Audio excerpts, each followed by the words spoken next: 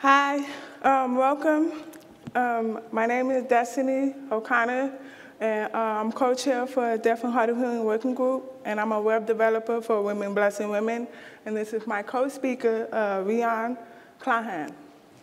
Hi, I'm a program manager with the Next Foundation. My name is Riaan Kleinhans, and I also work on the DAC Contributor strategy, helping new contributors getting involved in open source. So this is just more about us. When we started contributing, I started contributing to the Deaf and Hard of Hearing Working Group to Cloud Native last year, and yeah. So before we dive into how to contribute, I just want to give you some basic information on what is Cloud Native and what is open source.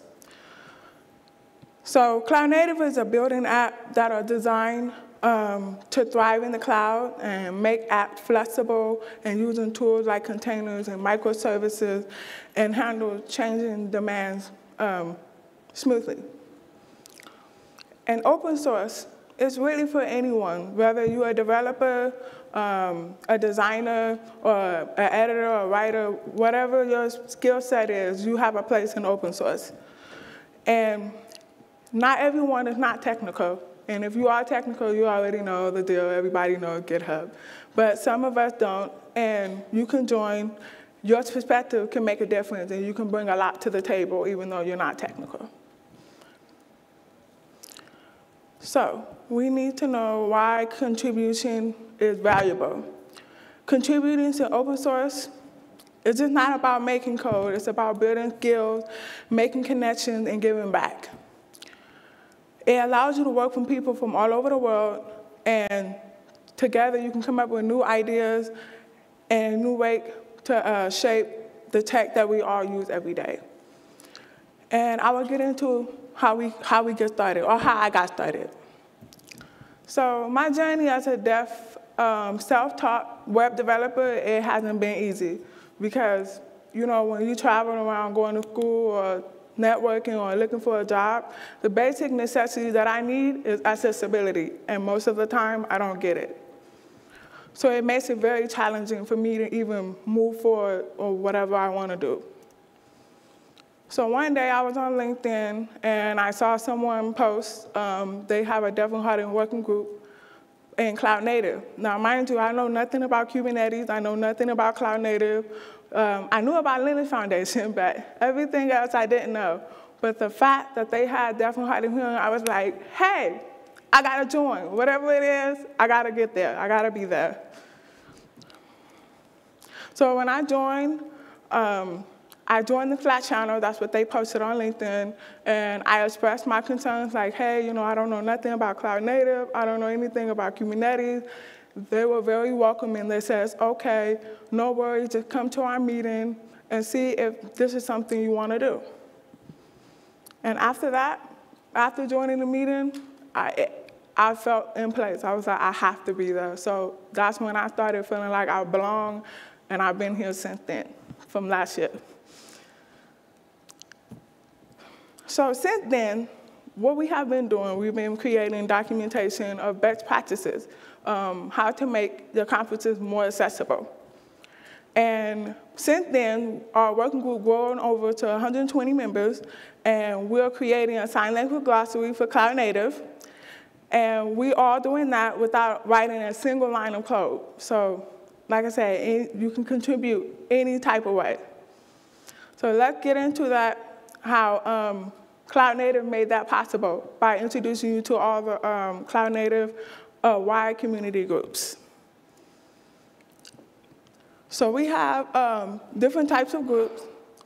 They are sharing to come together, support projects, share knowledge, best practice in the Cloud Native space. These groups are open to anyone, whether you're looking to learn or have expertise to share. They cover topics like security, observability, storage, and connecting people across projects, and tackle broad issues and impact the entire ecosystem.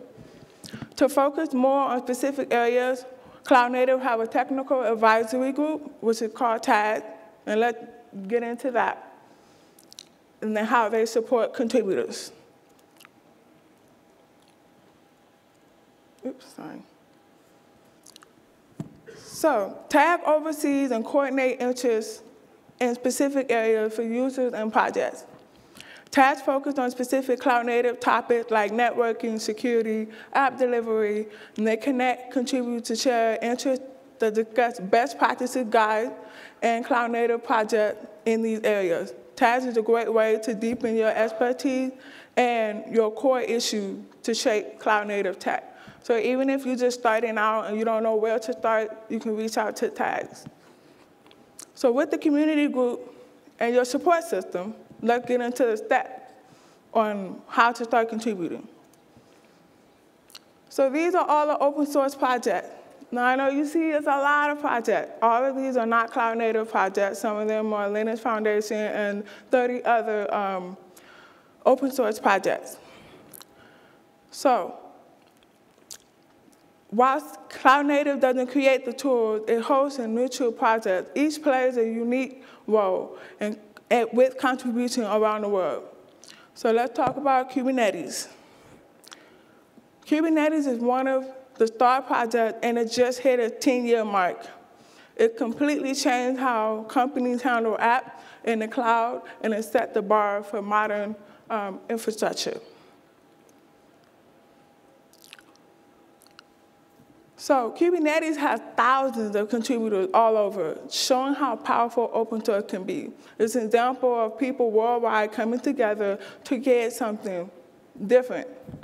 Kubernetes is one of the many projects in this amazing community behind it, and we will get into that.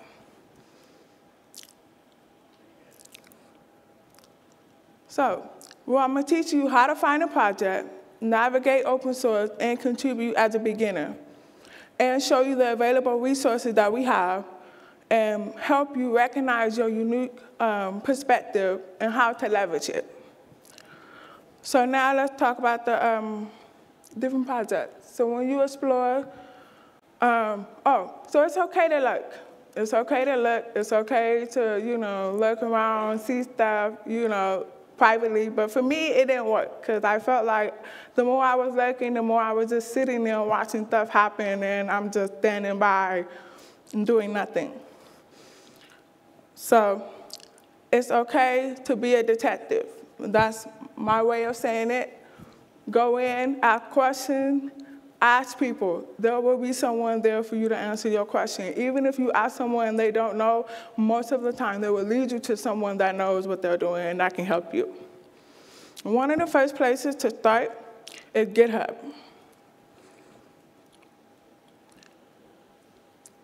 So have you guys heard of GitHub before or used it before? If not, I would suggest you to join and sign up. And I know GitHub, when you first join, it might feel like overwhelming. You're like, oh, no, I don't know nothing about this. I don't know no coding. I don't know what am I looking at. I understand it's okay. I started off like that, too. I just had help. Riaan helped me a lot with that. And then finding a project. You might feel like this. It's just over and over again. You're looking at the project. It's too much. You don't know where to start. It's understandable. It's okay. We're all here. We all start somewhere. So this is the GitHub page for Cloud Native. You start there. You can just search in the search bar, look for Cloud Native, and you can see their page. And then you can see different stuff that they have, like Kubernetes is on there, different projects, discussions, any ideas that you might want to contribute, you can look on there. Once you get comfortable navigating GitHub, check out the landscape. It's almost like the project position that I showed you. And this is more of it. So these projects are organized by maturity, showing whether they're in sandbox, incubating, or graduated stages. Each project has a link to their website, social media, stat, give you a sense of activity and community size. Like this, the profile. So it has, you can see all on the side. It has GitHub, it has the social media, all that. You can click on that to learn more about the project. So I'll use Kubernetes as an example. We have different tools like Contributor. You can go there and look there to see any beginner project. They have like help wanted or different stuff, good first issue. Those things will help you get started. And then we have the project board, all on GitHub as well. You can see the labels where it says help wanted, different groups. That will help you get started as well. Most of the project boards and repos have issues. This is like a community board where everyone is asking for a specific task, project, or group, or working, so on. So when you see the issues you can work on, reach out and ask if it's still available, because sometimes someone is working on it. And see what the progress is. And then that's when you start introducing yourself. Don't be afraid to introduce yourself when you're starting a project. So just say, hi, hey, I'm looking to learn more about this project. Can you help me? Simple as that. Once that's established, you can start contributing through pull requests or PR on GitHub. So on a pull request, this is how you submit your contribution to a project. After working on an issue, you create a PR to propose your changes. The project managers will review your PR to make sure it meets the guidelines and the project standards, and then either merge it or provide feedback. And this is a collaborative process, so don't worry if you made revisions and then you get it back and it didn't merge. And just take it out, you're learning, you move forward and keep trying. And remember, every contribution matters. No matter how small, it makes a difference. Let's wrap this up with some tips on how to stay engaged and continue growing together. So I'll give you an example for a pull request for our working group. We made documentation. There's nothing to do with code, but our documentation leads to how to make conferences more accessible. So we started off with a Google Doc, and we had everybody contribute to the doc. And then we polished it up, and then we moved it over to GitHub, and then we asked the project managers to give their feedback, what to do next. I didn't even know how to do a pull request. I literally had to ask someone, hey, can you help me out how to merge this doc? And that's when I reached out to Riaan. And you might wonder, how did I do that as a deaf person when I don't have an interpreter or certain thing? So I know that I can talk, but I can't hear. So I had to use closed caption.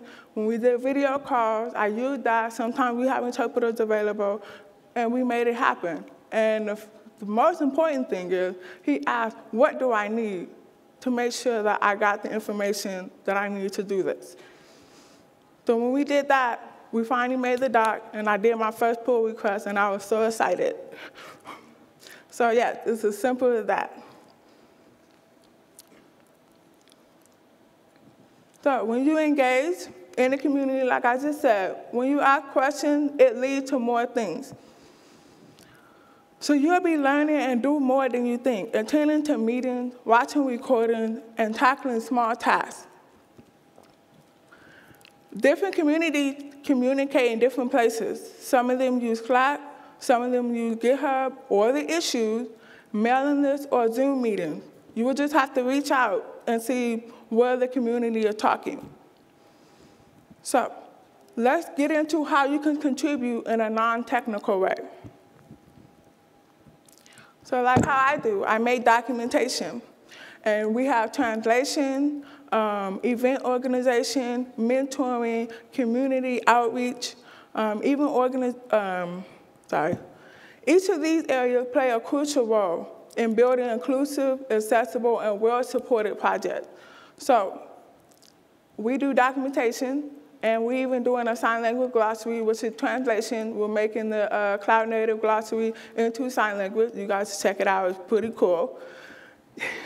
So by contributing consistently, any of these areas, you can make a significant impact in these communities.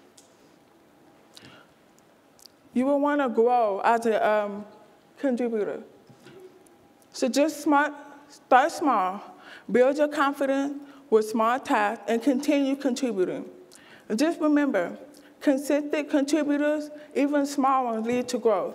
I never thought I'd be standing here when I started last year. I never thought I'd be standing here giving this talk on how to contribute. Just a year ago, I know nothing about pull requests and everything that I've just told you. So I want you to embrace the open source mindset. Don't be afraid to show up. Put yourself out there. Mistakes happen. Feedback is part of learning.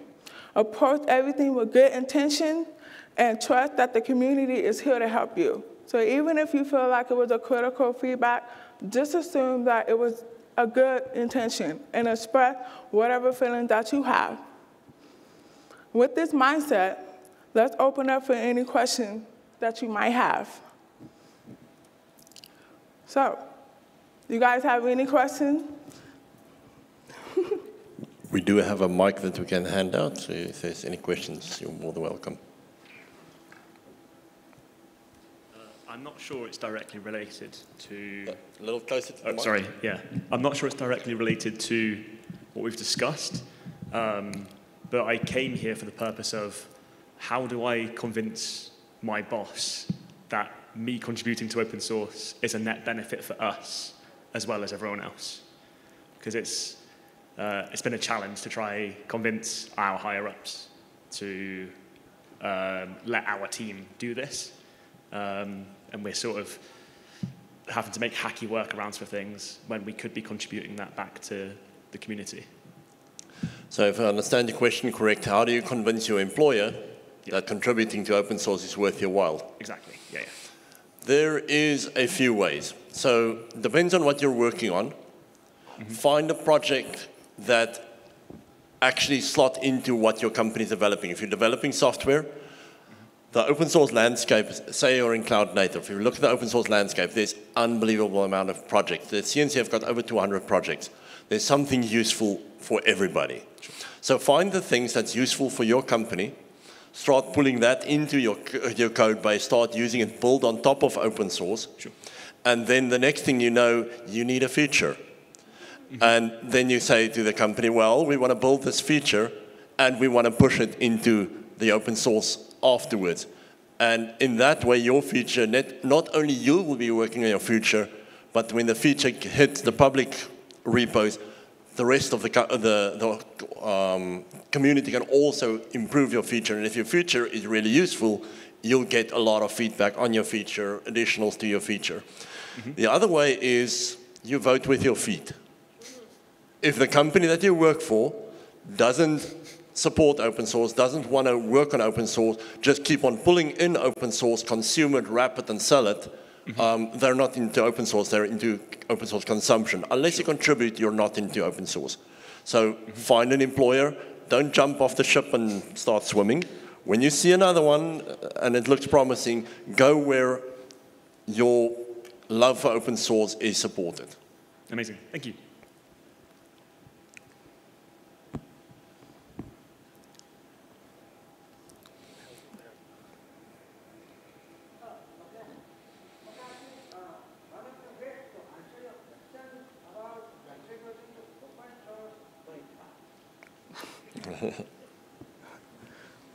One of the ways to contribute about contributing to open source is like if your employer is not actively supporting your contribution to open source, then what you can do is, you know about KubeCon, you come to KubeCon and you present at KubeCon and you wear your employer t-shirt and branding, and that when LinkedIn your employer knows that you are speaking, it gets a free visibility. So that goes a lot. And slowly, I think you start small and then they see the recognition. And then they will say, no, this makes sense. This really makes sense. That is also one of the ways. Thank you, Sandeep. Any other questions about getting started in open source? And this is open for anything about. If you're just looking how to get your foot in the door. Yes. Great job. I loved it. I have a question about how can you get a talk selected as someone new in the community? Because it's quite hard, honestly, to get a talk accepted at any KubeCon, co-located, any of these events. Very, very difficult. So I'm just wondering if you have any advice about that. All right. How do you get selected for the national team? This is kind of the national team. So if you want to play in the national team, I think we have to be extraordinary like Destiny, or start at your local team. There's a lot of local meetups, local events. Start there. Get involved with your local community where you have local talks and build up a resume that reflect that you have experience in, find specific areas where there's a shortage of speakers. So getting the chance to speak is not that easy, just starting cold, come to KubeCon, nobody knows who you are, nobody's seen your work and say, I want to do this. There is extraordinary talented people in this community, and to be the one to be selected to have the opportunity, you have to have a bit of a track record built up over time. But whenever you have the opportunity, so sometimes I get opportunities where, so there's a university, their students want to know about open source. So I speak to the university class, sometimes online, something in person, speak to the university, speak to your local code club, speak to at your schools, and practice preparing and practice and decide what is the thing that you actually want to say, and develop that over time, and then you come play in the KubeCon space. Does Steve have anything to add? Yes. So, like I said, most of the conferences are not accessible. So for us to make this working group is pretty big, and it makes a big impact because we are here, deaf people are here, and we don't have any access to information like this. So us making the working group and making the documentation, it made a big impact. So when we got the talk, we all excited. Sandeep had a talk. I had a talk last year, so we're trying to get in there. We're working hard. We're promoting, we're posting stuff on GitHub. We're just talking. We're talking like we were just talking in the group a few hours ago. Just get out there, work with your feet. That's the first step. Yeah, and I think to add what Destiny said, if you want to submit a talk at KubeCon, you say, I'm going to talk about AI. You're one of about 500 other people that want to talk about AI. Find a topic where there's not expertise. Find a topic where you are the expert. And there's one or two people to choose from. And then, obviously, you stand a better chance than being in the back of a queue of 500. Yes. Yes, do you have a question? Hello, my name is Roger. Thank you for your presentation. This is my first KubeCon, and one of the things I was wondering about is how do you create a project? Because you showed there's like a project board, right?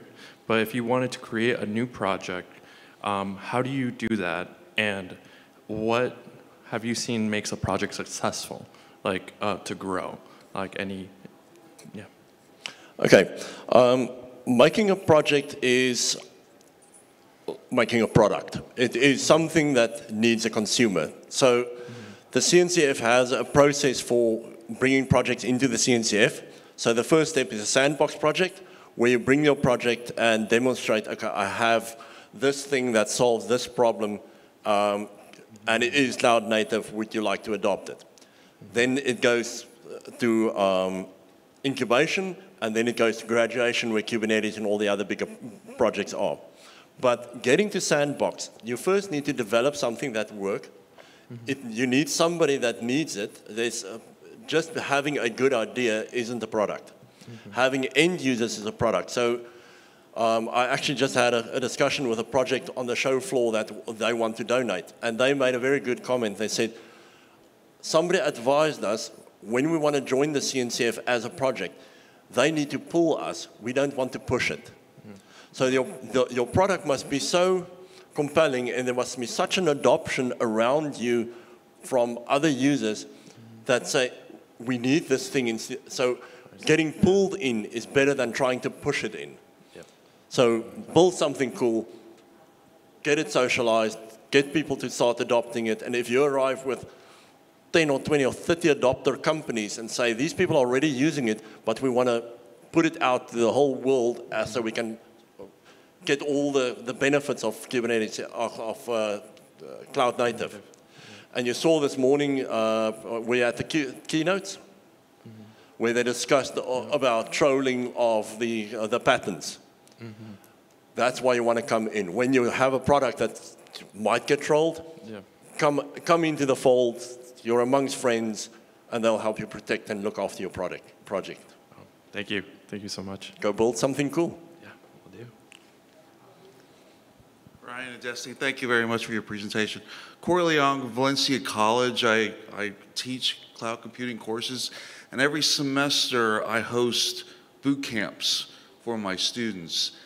I would love to be able to present something like this to my students to involve them and to contribute upstream. So my first question is, may I have a copy of these slides? And the second question is, may I use them to show to my students?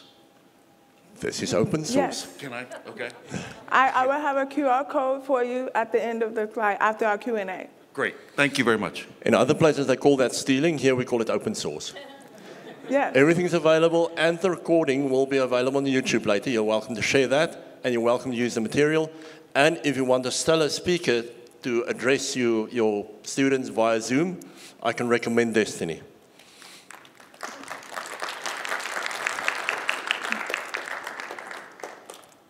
Anyone have any more questions?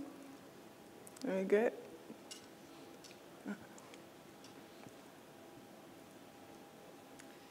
Hi, thank you. For Destiny, I'm curious, you've put yourself out there, you contributed. Have you found that it's sort of given back to you? It's been helpful in your personal or professional life in any way? The harmonious cycle between open source and your personal life and all that. Thank you. Yes. So when I first started, I had nothing. I maybe had some cute little GitHub repos. That was it. But since I've started, I've got a lot of recognition from a lot of people. Google just gave me an award for breaking barriers. That was really exciting. And I became a keynote speaker last year. I never thought in a million years I would be a keynote speaker. So that happened last year. We were talking about accessibility. And jobs are now asking me like, hey, what do you need? Like, what can we do to help you? So I would say it's gotten easier for me to come to conferences and have the accessibility that I need.